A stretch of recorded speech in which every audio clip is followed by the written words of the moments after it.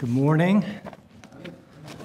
It is a privilege to come again together and study God's Word with you this morning. It's the foundation of our fellowship together in our worship. And this time that we have this morning, it's a great privilege and a blessing.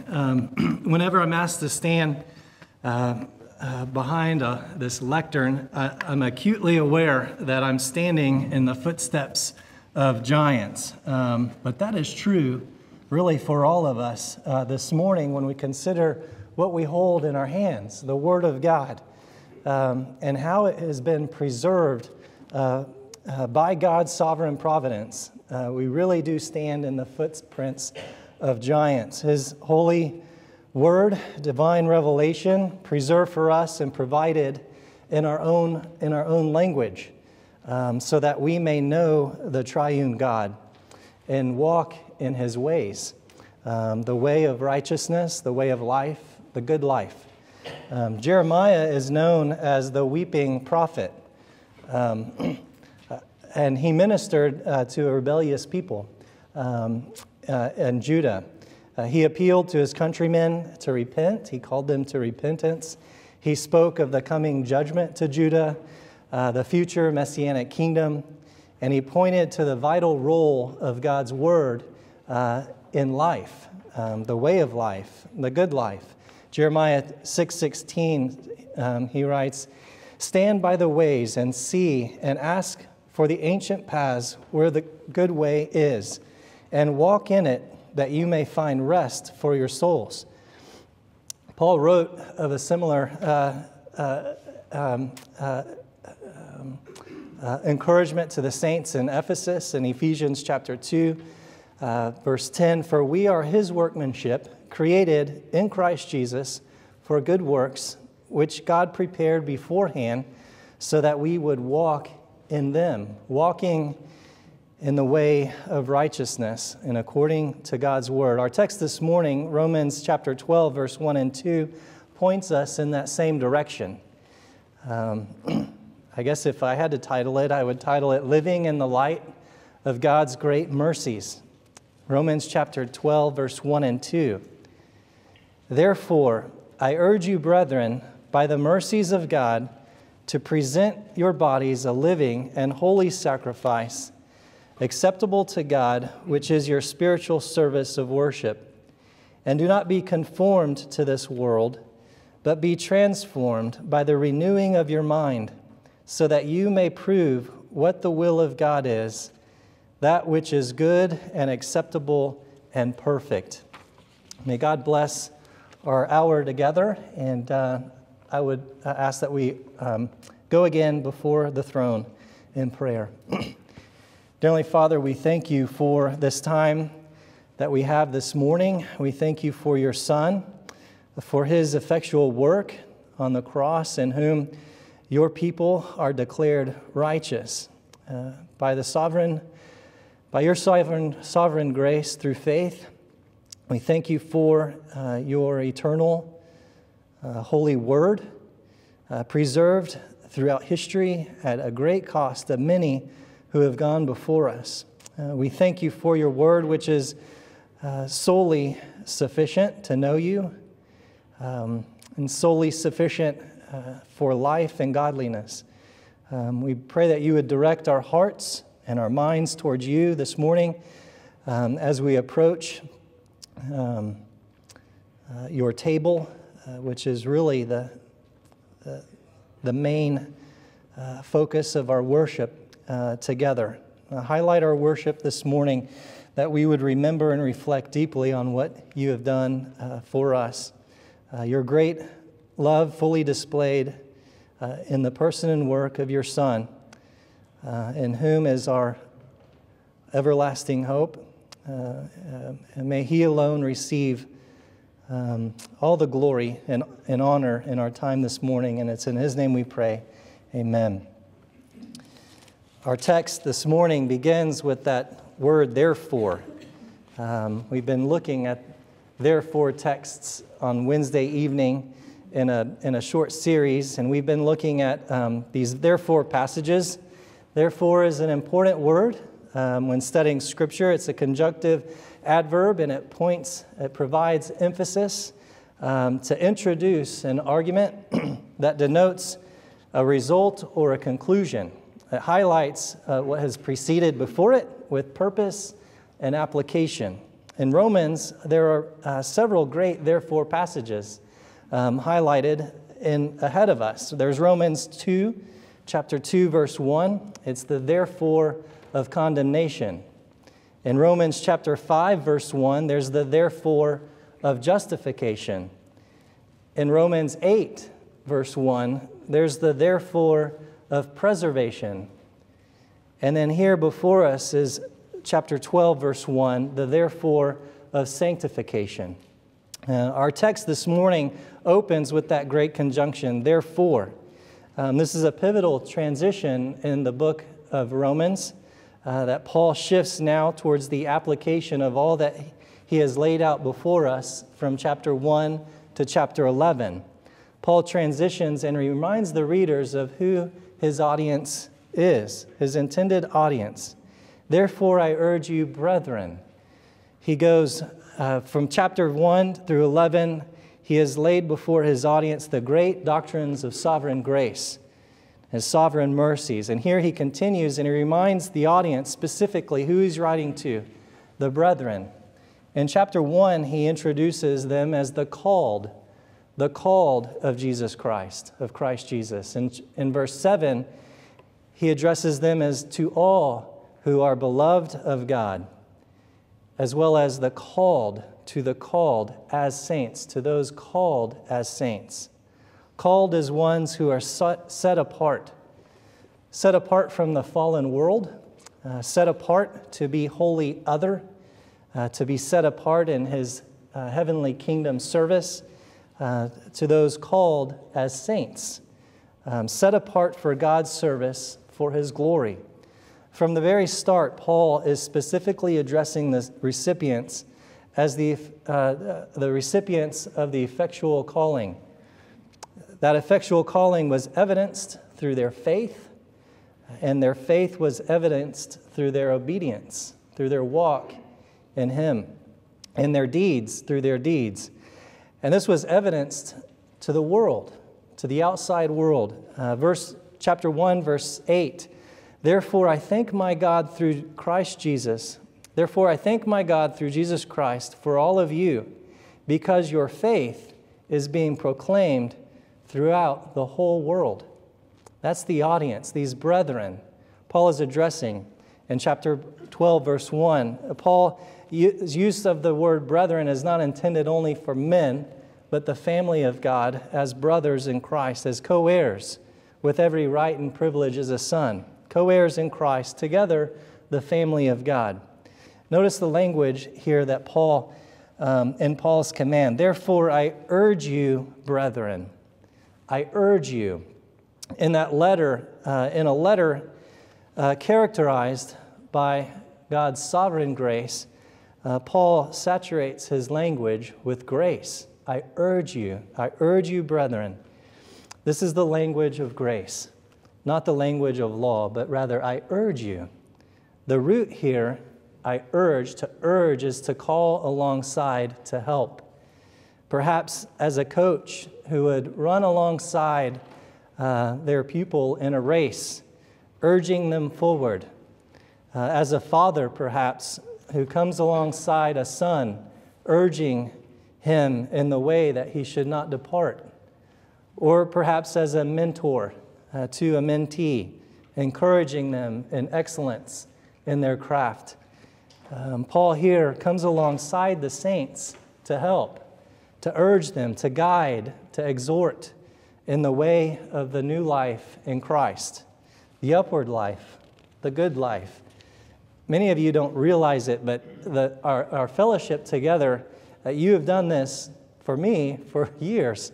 As long as I've been a husband, you have urged me along. As long as I've been a father, you've urged me along in your own walk with Christ as I observe your faith in work outwardly. You urge me along, and that is the right fellowship of the saints. We urge one another along. We sharpen one another. That's the right fellowship within the church. But here, Paul is not merely urging them in his own self. He's not coming alongside the saints to help them and urging them forward.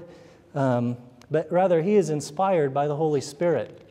And that's the Holy Spirit among our fellowship that urges us along. Not in our merit, but in the work, in the inward work and the outward work of the Holy Spirit in our lives. This is Paul, who is inspired by the Holy Spirit. He has received his apostleship by the power of the Holy Spirit, according to the Holy Spirit. He introduces himself in that way in Romans 1, who is coming alongside, urging the saints forward. And so this, being God's inspired word, in effect, is the Holy Spirit urging along the saints. He is our very present help, our helper, who not only comes alongside us, but indwells us in each and every saint in full. He's not a liquid that you have a small portion of the Holy Spirit and another, a more fuller, but the whole third person of the Trinity indwells each and every believer in full. It is a gift. He is a gift given to help and to guide, to teach, to admonish, to encourage, to come alongside us, within us, not urging us, merely rooting for us, but urging us in his power that is effectual and effective. Through the power of the Holy Spirit, we are urged forward in God's holy word. And this is all by the mercies of God. Paul spent the first 11 chapters, 16 chapters long, 2/3 of this book outlining the mercies of God. Therefore, I urge you, brethren, by the mercies of God, to present your bodies a living and holy sacrifice. By the mercies of God, he emphasizes divine grace of God, divine mercies of God, sovereign mercies, sovereign grace. And we often sing, it's requested often in the Lord's Supper meeting, a debtor to mercy alone, of covenant mercy I sing. No fear with thy righteousness on, my person an offering to bring. The terrors of law and of God with me can have nothing to do. My Savior's obedience and blood hide all my transgressions from view. And that's what we see dedicated in the first 11 chapters of Romans. The great sovereign mercies of God. More than 2/3 of this letter with great emphasis. The sovereign grace and mercies of God by which he effectually and irresistibly called those who were wholly unable to come on our own volition, on our own merits and will. We were totally depraved. He outlines it in great detail, totally corrupt and in our fallen nature, born spiritually dead, totally unable to move one step close to righteousness, to godliness, towards holiness in our meritless efforts. We were by nature enemies of God. With none righteous, not even one. He would write, none who understand God. There is none who seeks for God, and in and of ourselves we are helpless. And yet, by the mercies and grace of God, he elected those his own unconditionally in eternity past. He sent his own Son, the Lord Jesus Christ, at the right time, in his sovereign time, to justify the many, to justify the elect as a gift by his grace through the redemption which is only found in his Son, the Lord Jesus Christ. And by his great mercies, the Son of God, the Lord Jesus Christ, was displayed publicly as a propitiation in his blood. I'm just citing, you'll recognize this is Romans chapter 1 through 11, to satisfy God's righteousness at the cross, solely and specifically for his innumerable elect that no man can number. A great many. Even the faith required is received as a grace and mercies of God. The belief required to know and trust the Lord Jesus Christ is all wrapped in that gift of God's great mercies and grace. We are justified through faith and have peace with God. Paul expounds all these wondrous mercies of God with detail. By the mercies of God, our old dead nature is buried with Christ in his death, and we are made anew and walk in the newness of life, united with him, alive in Christ by the mercies of God. Not only this, but we are eternally secure in him by the mercies of God. His people will persevere, the perseverance of the saints, or rather perseverance of Christ in the saints, because he is faithful to his own. He perseveres in us, and nothing, absolutely nothing, can separate us from the love of God, can separate any of his elect from God's love. For the gifts and the calling of God are irrevocable. He is faithful to save, and to save he does to the uttermost, to the utmost. And this is the full sovereign grace and mercies of God that Paul dedicates over 2/3 of this letter. He doesn't start with doing, he starts with knowing. He starts with the knowledge of these precious doctrinal truths that are intimate and experiential and practical in every way. Not a single doctrine that we find is impractical. All doctrine given to us from above is practical for us. Indeed, they are essential. They are essential for the Christian life, for the life of every believer.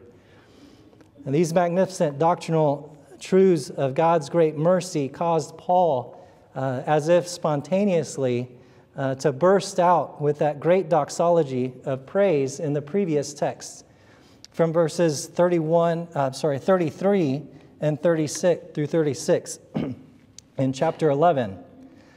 Oh, the depth of the riches, both of the wisdom and knowledge of God! How unsearchable are his judgments, and unfathomable his ways. For who has known the mind of the Lord? Or who became his counselor? Or who has first given to him that he might be paid back to him again? For from him and through him and to him are all things. To him be the glory forever. Amen. That is what the therefore is therefore in our text this morning. In light of these marvelous and precious doctrinal truths, in light of God's great mercies poured out for many, poured out if you are in Christ, poured out for you, I urge you, my fellow saints, brothers, co-heirs, to live in light of who you now are. Put into practice all the practical doctrine that I've laid out before you. It saddens me to hear, and I know it saddens many of you when you hear a friend or a colleague or maybe even a family member share with you, at our church, we don't really emphasize doctrine, all that academic stuff. We emphasize doing, we emphasize living the Christian life or experiencing God. It's even sadder, and I've heard this in private conversation, who would call themselves shepherds, not here at the chapel, who would privately say, we hold to these doctrinal truths, but they aren't really appropriate for the pulpit because they can be divisive.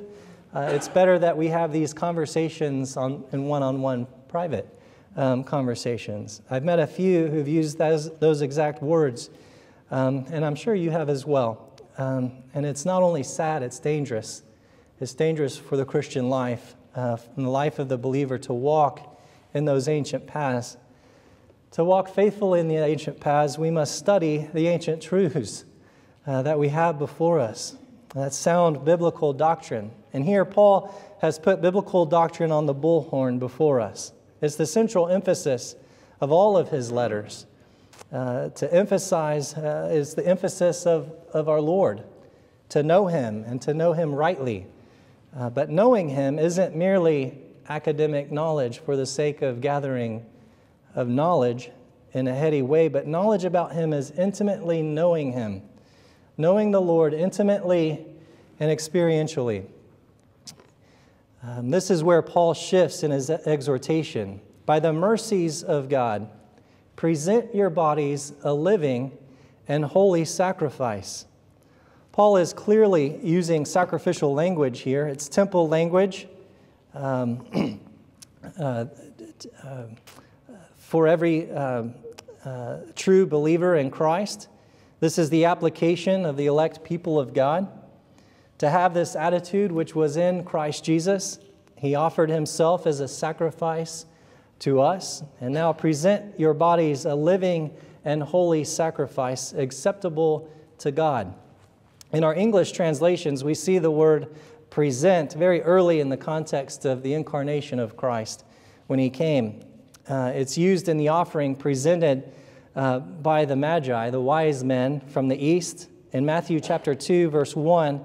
And after they came into the house, they saw the child with his mother Mary, and they fell down and worshipped him. Then they opened their treasures and presented to him the gifts of gold, frankincense, and myrrh. They presented the best that they had to offer in material sense to the Lord. Here our word in the text is different than the word used in Matthew. In English, it's presented. But here, the wise men presented what was a gift to bring, to offer as a gift. It's also used in sacrifices, but it's the bringing of a thing, of a gift, of a sacrifice. But here, the word in Romans 12 has a different nuance. Yes, it is to present or to place beside, but its meaning is to come up to stand by, or to stand close beside, or to appear before, or appear beside. It's not only presenting of a thing, but the presenting of one's self, to present yourself as a holy and living sacrifice, as a living and holy sacrifice. The presenting of one's very self in the presence of God.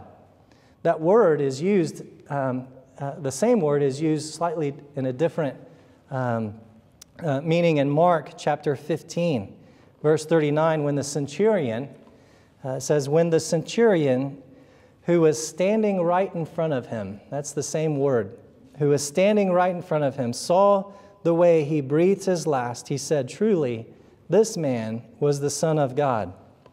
Standing right in front of him, presented before him, in the presence of God, present your bodies, present your very self, your whole self, which includes your physical self, as a living and holy sacrifice.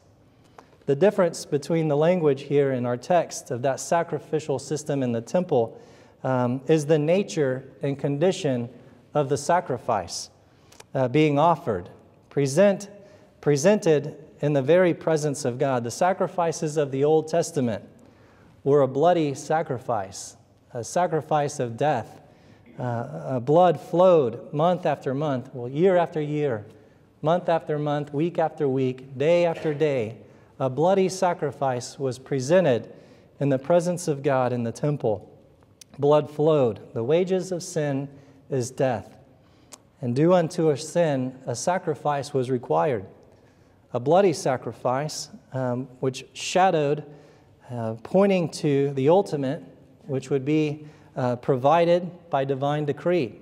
It was pointed to that suffering servant that we see in Isaiah 53, to the Lamb of God who would offer his life, would pour out his life, pour out his body and his blood as a ransom for an innumerable many, an incalculable many. His blood would be shed, poured out to satisfy God's justice and wrath as a propitiation for our sin, as a substitute. The Lord Jesus Christ died so that we would have life. Jesus said in John 10:10, the thief comes only to steal and kill and destroy. I have come that they may have life and have it abundantly. His death has brought us life, an abundant life, the good life. Do you know him? Do you know the abundant life experientially?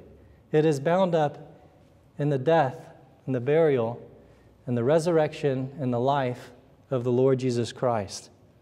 He presented himself once and for all a sacrifice for many in the presence of God, in whom we are fully reconciled in his death, the death of his Son. And we are to live and now present ourselves as a living sacrifice. Present ourselves in the presence of God as ones who have been fully reconciled before God, living in him abundantly. This is not a gloomy sacrifice. I don't think we can read this text in a melancholy way. This isn't a gloomy self-flagellation going around whipping our backs as if we're pleasing the Lord in our own suffering, but rather the language here is of joy and gratitude, a living sacrifice, because the death that has been required has conquered and been made, and we are made spiritually alive in him. Not just a living sacrifice, but we are to live as a holy sacrifice in our lives. The same language is found in Romans chapter 6. You can turn there if you like. I'll read Romans 6, 11 through 14. Even so, consider yourselves to be dead to sin, but alive to God in Christ Jesus. Therefore, do not let sin reign in your mortal body so that you obey its lusts, and do not go on presenting your members of your body to sin as instruments of unrighteousness, but present yourselves to God as those alive from the dead, as your members as instruments of righteousness to God. For sin shall not be master over you, for you are not under the law, but under grace. And this is our very motive, to present our bodies a living and holy sacrifice. For we have a new nature. We have been washed and cleansed by the blood of the Lamb and made alive in him.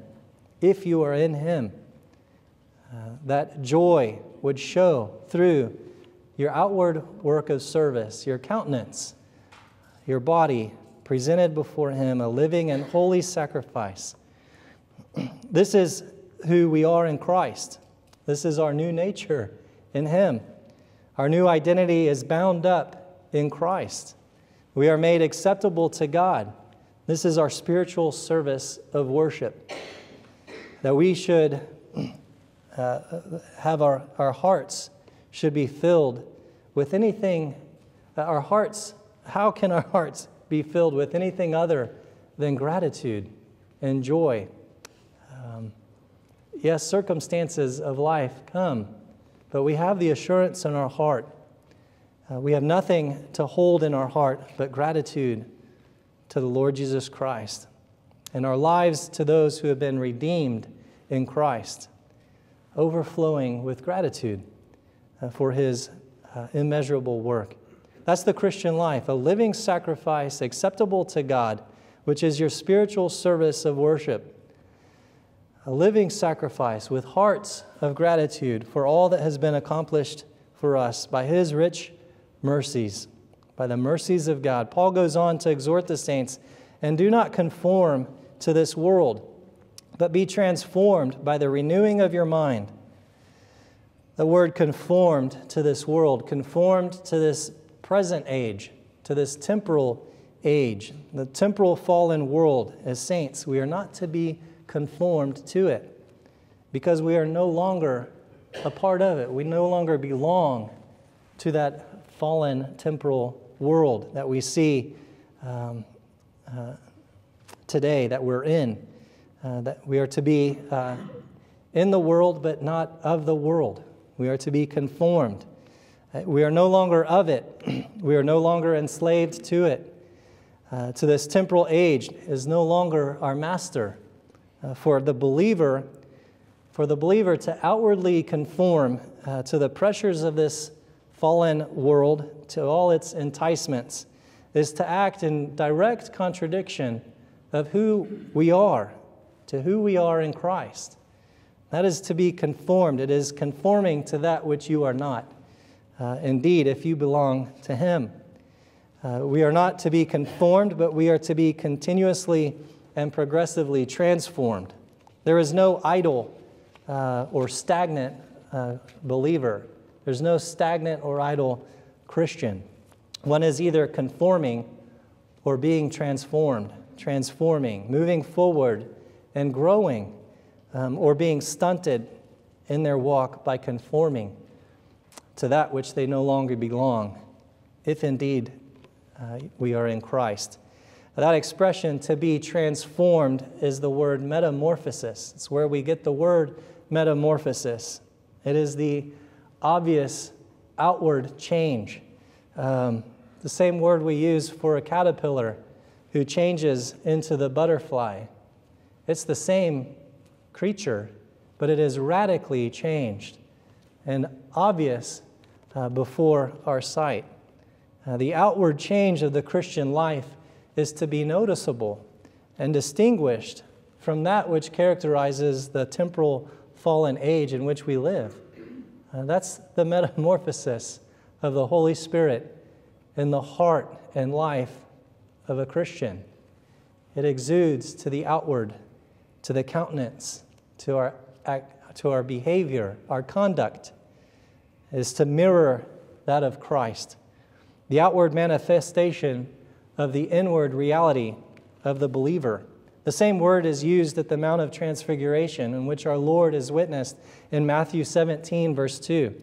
He was transfigured before them, and his face shone like the sun, and his garments, because they became white as snow. That's the same word. He was transfigured before them. This is how the people of God are to live outwardly, within our family, within our communities, within our business, our workplace, within our school, as students, among other students.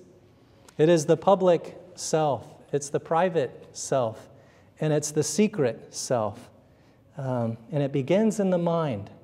It begins in the secret recesses in which no one can see, in our mind. That's what Paul exhorts the saints to offer their bodies as a living and holy sacrifice. And now he points them to where the battle is fought. It is fought in the mind. It is won or lost in the mind. How? By the renewing of your mind. By the renewing of your mind. That's where sanctification takes place. And it is bound up in God's Word. The mind set upon the Word of God. The Holy Spirit has done the work of regeneration unto faith, revealing the way by His Word. And now the work of sanctification begins in the mind, in and through God's holy Word, and is driven and empowered by the Holy Spirit. Philippians 2:13, for it is God who is at work, both to will and to work for His good pleasure. You all know well the first question of the Westminster Catechism. I bet if I asked a Coram Deo student, what is the chief end of man, you would quickly respond, the chief end of man, man's chief end, is to glorify God and enjoy Him forever. But if I ask, what is question 35? Could you answer that? What is sanctification? What is sanctification? I like this definition. Sanctification is the work of God's free grace. 1, whereby we are renewed in the whole man after the image of God. And 2, are enabled more and more to die to sin and to live unto righteousness. Again, sanctification is the work of God's free grace.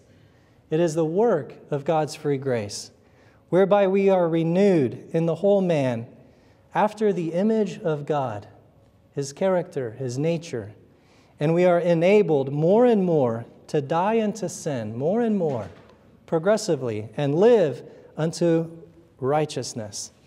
That's a great definition. I like how William G.T. Shedd describes sanctification. Sanctification results from the continuation of the agency of the Holy Spirit after the act of regeneration. A, in the strengthening and augmenting existing graces, faith, hope, love, etc. And B, in exciting them to exercise. Exciting them to exercise through the reading and hearing of His Word, through the sacraments, or what we are about to do, the observance of the Lord's Supper, through prayer, even providences, afflictions, and chastisements. Hence, it is often called renewing. This use of the term is not synonymous with regeneration that has already occurred within the heart of every believer. Ephesians 4:23, be renewed in the spirit of your mind. Sanctification includes the entire man. It is gradual. It is both a grace and a duty, the responsibility of every believer. And as sanctification, though, is progressive, it is a duty, but it is duty given. It is never complete in this life. We have never reached. We will always struggle. We will always wrestle. And that's the key. That's the key in our walk with Christ. In this earthly life, we will never reach the point where we can say, I have arrived. And yet, we do not wrestle and struggle alone. Shedd writes, sanctification, once begun, is never wholly lost. It fluctuates in the fidelity of the believer. But he never falls back into the stupor of death, of the unregenerate state. Every believer is kept by the power of God through faith unto salvation. 1 Peter 1:5. It is the grace of God through the power of the Holy Spirit that enables the responsibility in obedience. Philippians 2:12 through 13. So then, my beloved, just as you have always obeyed, not as in my presence only, but now much more in my absence, work out your salvation with fear and trembling. That's the responsibility. But here is the responsibility provided. For it is God who is at work in you, both to will and to work for His good pleasure. Our sanctification begins in our mind, a mind set to God's Word. Romans 8:6, the mind set on flesh is death. If you're here this evening, examine yourself. Is your mind set on the temporal things of this earth? Is it constantly enticed and falling to the things of this age? If it is, the mind set on flesh is death. But the mind set on the Spirit is life and peace. Colossians 3, verse 1 and 2, therefore, if, or you could say, therefore, since you have been raised up with Christ, keep seeking the things above where Christ is, seated at the right hand of God. Set your mind on things that are above, not on things that are on earth. For you have died, and your life is hidden with Christ in God. We are to present ourselves as a living sacrifice in the presence of God, both in body and in mind. There should be consistency there, in body and mind, renewed daily in His Word. That's how we know God. That's how we know the will of God. That's the primary means in which the Holy Spirit teaches us and leads us and helps us in our walk in Christ and produces that godly discernment. Isaiah 26:3, thou wilt keep him in perfect peace, whose mind is stayed upon thee, because he trusteth in thee. So that you may prove what the will of God is. Calvin wrote, if renewal of the mind is necessary for the purpose of proving what the will of the Most High is, we may hence see how much the mind is opposed to God in itself. To prove, literally to test, to discern, to prove the genuineness of that which is tried, that is to prove what is the will of God. The will of God. What is the will of God? If you're a graduating senior That's probably a question you're asking yourself. What is God's will for my life? What is God's will? The will of God is rooted in His perfect wisdom. In perfect wisdom, there's several aspects of God's will. First, there's the decretive will of God, His sovereign, efficacious will. When He spoke, "Let there be light," He issued a divine imperative in the exercise of His sovereign and efficacious will. And there was light. He did not coax the light into being or beg the light or command the light and hope for the best. No, He spoke with sovereign authority, and it came to be. That's God's decretive will. It was by God's decretive will that He called His people out of the darkness and into the marvelous light before the foundation of the world. These whom He predestined, He also called. And these whom He called, He also justified. And these who He justified, He also glorified.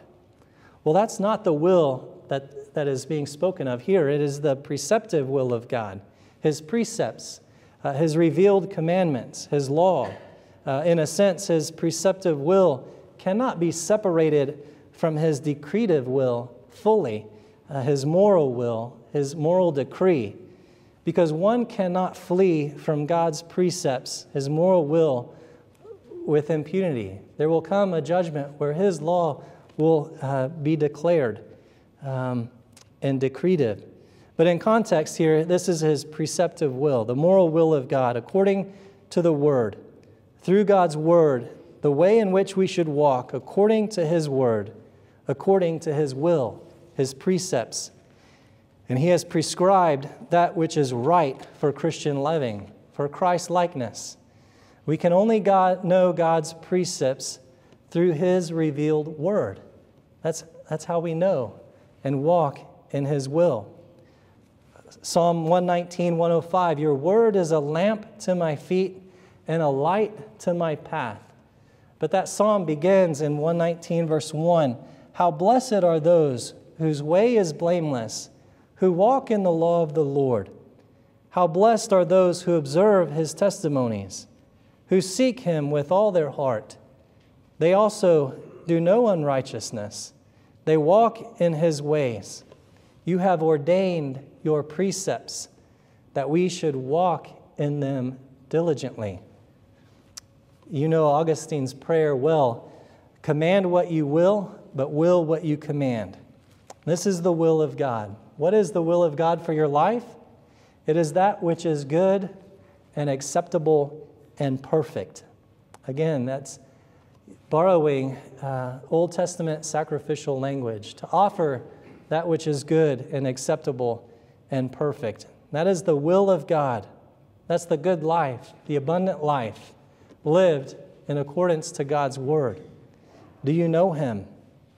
Do you know Him? If you are in Him, then you can say with every confidence, as Paul did in Philippians 1:6, "For I am confident in this very thing, that He who began a good work in you will perfect it until the day of Christ Jesus." Walk in His ways. Walk in His ways, the way of righteousness, the way of life. That's where the good life is found. And if you are in Christ, you know this. You know this well, and you are living this out. And we have hope in Him. In spite of life circumstances, we can say with confidence that He will perfect it until the day of Christ Jesus, either when He returns or we go to Him and be with Him and see Him in all of His glory. For you have died, and your life is hidden in Christ, with Christ in God. Well, if you're here this morning, you know the secret recesses of your mind. You can only put a facade on for so long before you come to the throne of God. In His preceptive will, you will find His prescriptive will and judgment and His righteousness. Turn to Him. Turn to Him. Look to Him in the secret recesses of your mind. Be renewed in Him, regenerated in Him through the power of the Holy Spirit. Come to Him. in faith. He rejects none who do. And you will find the abundant life. In your mind, you will find peace with God. Not only will you have the peace of be at peace with God, but you will find the peace of God in your heart. Do you know it? Do you know it? Well, for those who do, we can rejoice with gratitude and go on from here with grateful hearts as we continue this day, our mind set on things of above, remembering soon the person and work of the Lord Jesus Christ, who poured out his life as a ransom for many. Well, may he have the glory this morning as we continue in our the ministry of his word next, and soon the worship of the Lord's Supper. Let's go to the Lord in prayer. Dear Heavenly Father, we thank you for these great truths, the calling with which you have called us is beyond our reach. In and of ourselves, we cannot attain to these things, and yet you have poured upon us who are in Christ your Holy Spirit, who works these works in our heart, transforms us, renews us. We pray that you would grant us the reflection by the power of your Holy Spirit to examine ourselves in accordance to your word and to grow. You are faithful, and even where and when we fail, and we do often, you are faithful to your people. And in that you receive the glory, for you bring to full fruition that which we cannot bring in and of ourselves. And so we praise you, we thank you. We pray that you would encourage your people in this way, that we would look to you with full assurance and confidence. We thank you for the full completion that awaits us, that we can speak as Paul spoke in the past tense, for we too will be glorified for those who are in Christ. That is our hope, tangible, experiential, and we thank you. In Jesus' name we pray. Amen.